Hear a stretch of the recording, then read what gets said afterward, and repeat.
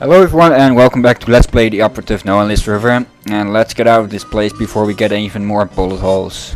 Another mirror. This must be a bit of the backstage room. Book on criminal psychology by Dr. Melvin Fitzroy, PhD. Okay, oh, here we go. And that must be our contact. Well, this should be it then for this mission. Well, let's get it over with. Damn. Nope. I'm not going to die that easily. Yes, accidentally talked through Kate's dialogue, but not that much. Not that big of a deal. Anything in here? It's the room I came from. But thought there was something in there. Okay, we'll run into more guys. What's in all those cakes anyway? Beer. We supply H.A.R.M's entire staff with the finest Deutsch brews. Really? That must be a lot of beer. Indeed. Our studies show that criminals drink 3 times as much alcohol as law-abiding citizens. So beer turns people into criminals? A correlation doesn't imply causality. Just because criminals drink a lot of beer doesn't mean that beer causes crime. It's possible that people with criminal tendencies enjoy beer because it helps to soothe their conscience. Or perhaps criminal behavior is caused in part by a genetic predisposition that also, coincidentally, makes criminals like the taste of beer more than the average person. Who knows? You're very knowledgeable about these things. Criminal sociology is a hobby of mine. I think it's important to understand not just the individual psychological roots of one's behavior, but also the social circumstances that foster that behavior. Whether we like it or not, we are shaped by our environment. Surely you're not suggesting that individuals aren't accountable for their actions. Oh no, of course not. Just because we are products of the societies we're born into doesn't absolve us of personal responsibility. Our religions and laws teach us what is right and what is wrong. Frequently, the right choice is the more difficult path to take. It requires sacrifice, self-discipline, patience, virtues that many of us find somewhat lacking in our natures. But what if you're born into a hedonistic culture? Look across history. The reason hedonism is discouraged by most religions and governments is that it weakens a civilization. It breeds sloth, petulance, degeneracy, and selfishness. A divided nation is a fragile nation waiting to be conquered. Unity is strength. Humans instinctively fashion order out of chaos. It is a natural, probably genetic impulse. Therefore, even an individual born into troubled times has the capacity, and even the duty, to behave in a manner that promotes unity, however difficult it may be. Then what about us? I can only speak for myself.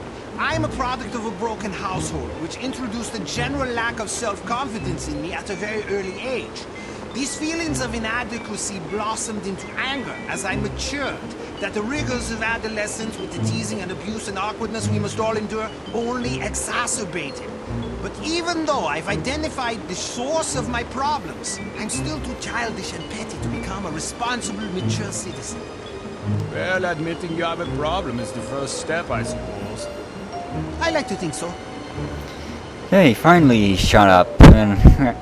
In criminal with an HQ, well, IQ, and a lot of talk. Let's see, can we sneak past here? Be interesting to try. Oh, snipers. Let's try and avoid searchlights. But I'm thinking this will probably end up in a shootout. Did you hear that? Yes. See? So.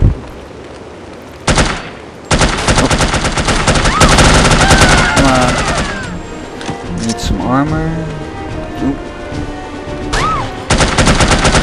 There we go. The second sniper and lots of ammo.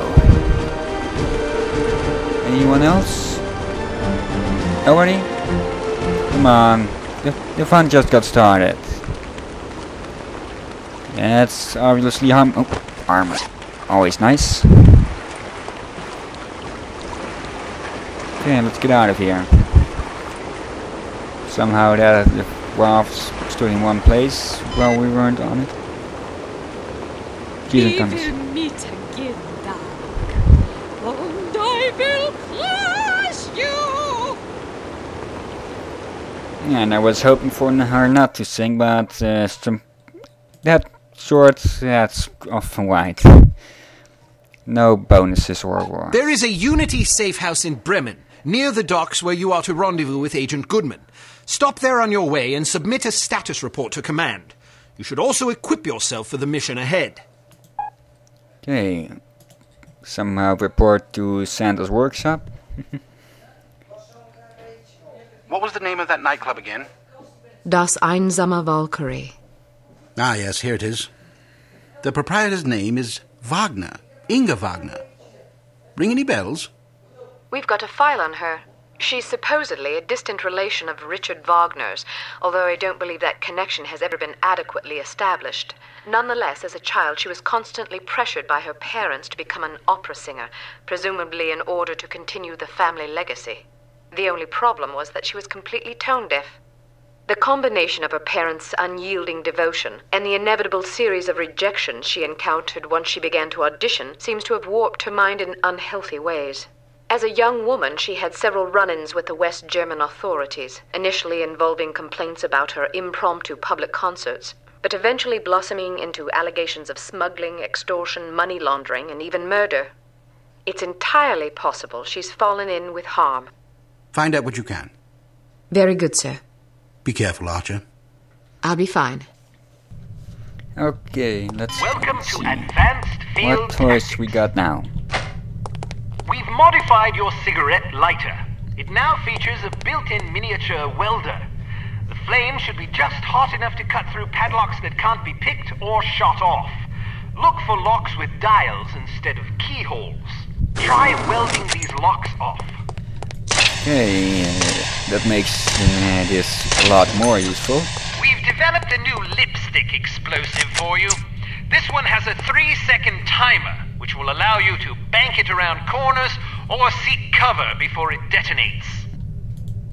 Always nice to have explosives, whether they're contact or timed.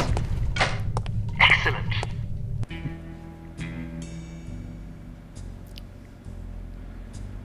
Ooh. I'm so bloody bored. I never have any fun. Me neither.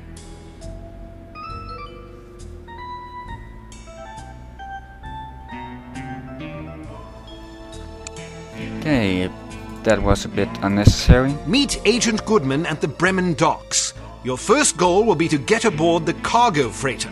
Once aboard, you must locate the captain's log and the shipping manifest. Also, photograph any suspicious chemical containers you find. Okay, let's select our equipment. Okay, the timed explosive. I'm not going to take that. Impact should work better. And we haven't had any use for the body remover yet. So let's skip that one and let's get started with this. This looks like the place. Now introduction schematic. Hey, Brady, I want you to meet somebody.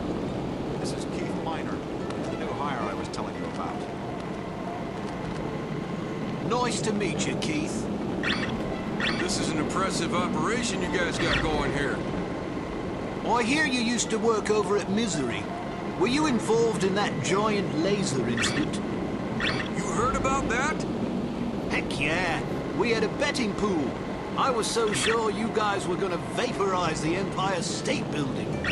Oops, I guess I owe you some money then. What happened anyway? We hired some non-union technicians to put in the cooling system. You're kidding. What a nightmare.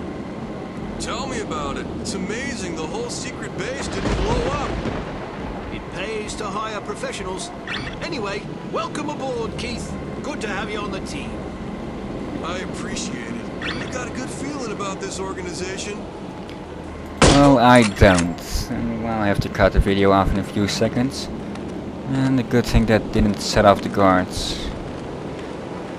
Because there's a lot of guards around this place. Okay, the coast seems clear. Oh. Oh, oh, oh. Yeah, is he going to spot me? Yes. And there are commands. There we go. The stupid fence damage. There we go. This could be useful, but I'll have to cut the video pretty soon. Any more target practice? Since we've already got their attention for a bit. Oh, camera. Okay, this has been Let's Play the Operative NOLF Forever. See you all next time.